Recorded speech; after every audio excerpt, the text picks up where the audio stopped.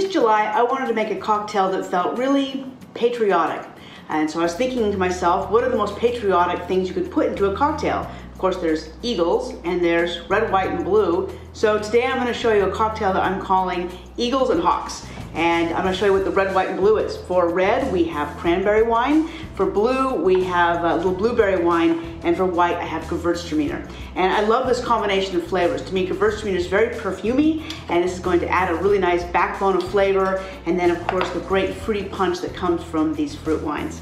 So really simple drink. And what I also like about this is that it's low alcohol. So this is a cocktail that you can enjoy all day long on a hot day and not become too overwhelmed with the alcohol content, which some of my cocktails can have.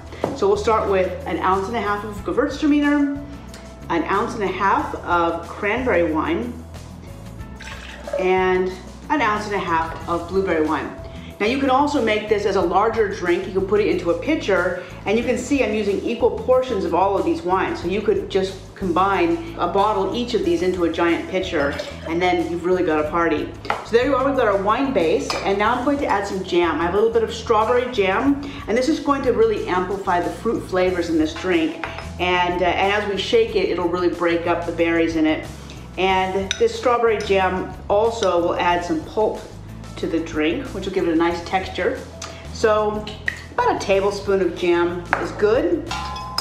And then we're going to add some fruit.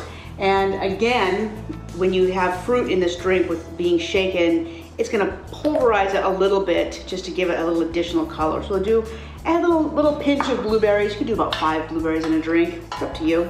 And we'll do a nice big spoonful of pomegranate arls. And I love the flavor in these. This could be raspberries too. It's really up to you to be creative.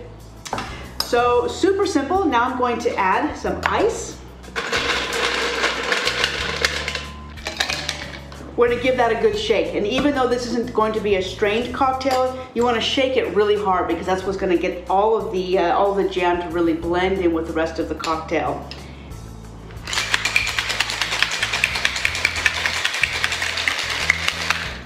All right, you wanna shake that till it gets super frosty on the outside.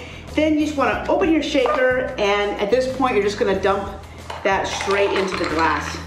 And what you can see is it's gotten nice and frothy. All of that fruit has been pulverized into the drink. I can smell it already, it smells delicious. And it really doesn't need much else. Put a festive straw on it, get yourself really in the 4th of July spirit, and enjoy it.